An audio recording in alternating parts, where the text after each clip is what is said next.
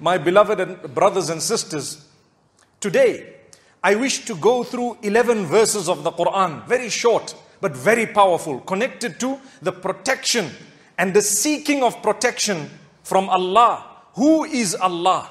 And what exactly are we seeking protection from? So the Prophet ﷺ was shown in his dream.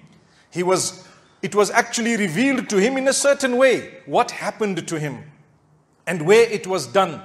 He sent one of his companions to go and look for that comb, and lo and behold, there were 11 knots. As he released each one of the knots, he recited each verse that was being revealed.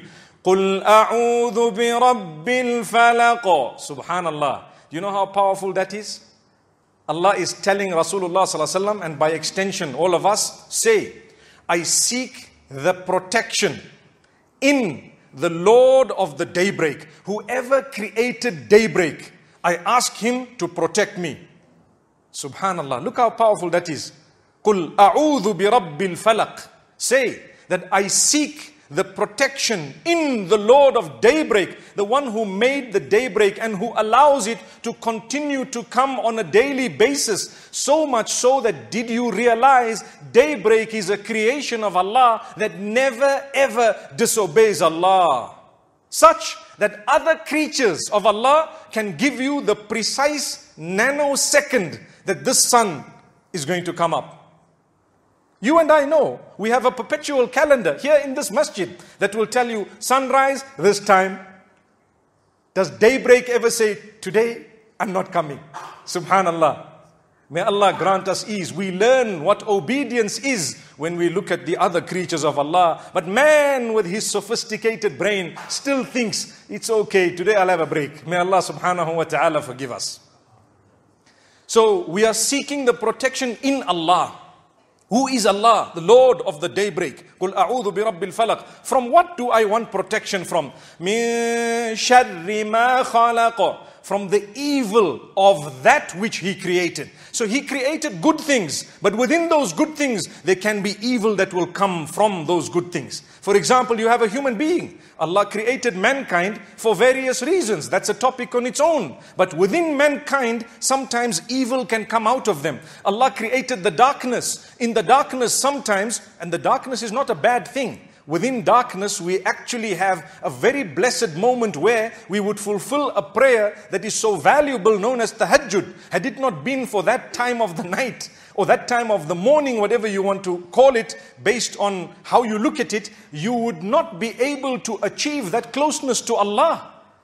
And remember, something that I find very, very amazing and a sign of the mercy of Allah is He did not make the prayer of tahajjud compulsory.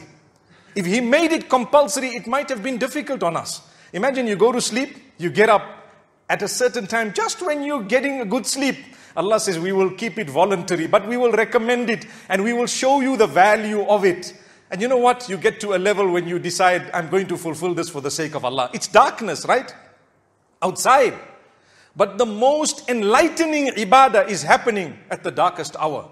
So it doesn't mean all of what Allah has created within the darkness is evil. Allah created the day and the night. Those are good things. But within the night, a lot of evil happens. So what do we say? We say, قُلْ أَعُوذُ بِرَبِّ الْفَلَقِ مِنْ شَرِّ مَا خَلَقَ وَمِنْ شَرِّ غَاسِقٍ إِذَا وَقَبَ. And I seek His protection. I seek the protection of the one who created the daybreak from the darkness when it sets in. Ghasiq. The darkness when it sets in. As the darkness settles, people feel insecure. Sometimes, subhanallah, the lighting is not good enough. At times you know that you hear sounds and you feel a little bit uneasy. You are supposed to be a mu'min, a believer. The minute you seek the protection of Allah, there should be a comfort within your heart. I have read my dua. It's called mu'awwidat. Mu'awwidat, those verses wherein which you are seeking the protection of Allah. Ayatul Kursi is one of the most powerful. But today we are speaking of the last two surahs of the Quran, known as Al-Mu'awwidatan. The two surahs within which you seek the protection of Allah from all evil. So we are saying, oh Allah, I seek your protection from the darkness as it settles. Min sharri ghasiqin idha waqab. وَمِن شَرِّ النَّفَّاثَاتِ فِي الْعُقَدِ. And we are seeking the protection of the Lord of daybreak from the blowing. The blowing that happens upon the knots wherein people are intending to engage in magic. What does this mean? Number one, the evil of magic. Number two, the tying of knots and the blowing in those knots is a type of magic. And the Prophet ﷺ says, "Man sahara faqad ashrak." Whoever engages in that has disassociated from Allah or associated partners with Allah subhanahu wa ta'ala. To engage in magic is haram, totally haram. How to protect myself from the evil of magic is by reading this surah every morning, every evening. Not just once, repeat it thrice with Ayatul Kursi. And you will be protected. Allah is telling you, you are saying, "Oh Allah, protect me from the evil of the blowing into the knots of the one who is going to blow into it. Min sharri an-naffathati fil uqad." The evil that will come out of it, protect me from it. وَمِن شَرِّ حَاسِدٍ إِذَا حَسَدَ. Oh Allah, I seek your protection from the jealousy of the one who is jealous. May Allah protect us.